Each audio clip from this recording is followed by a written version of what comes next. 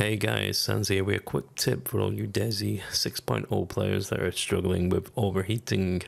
It's a post over on Reddit, told you to use some chicken guts, so I thought we'd give it a try because I'd actually become hyperthermic.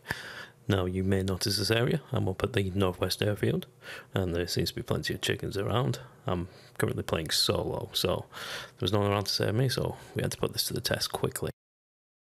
As you can see, I went and grabbed some chickens, chucked them all in my top, stripped off and jumped in a river. 5 minutes later, I'm down to an orange overheating, so it does actually work. Whether it's going to continue working for much longer, we don't know, but until that next patch comes out, if you're struggling, give it a try. If this does help and it saves your life, then please don't hesitate. Give us a follow. Come and visit us on our Twitch TV channel /Master Sans. Link will be below. And I'll see you out there on the killing fields. Bye for now.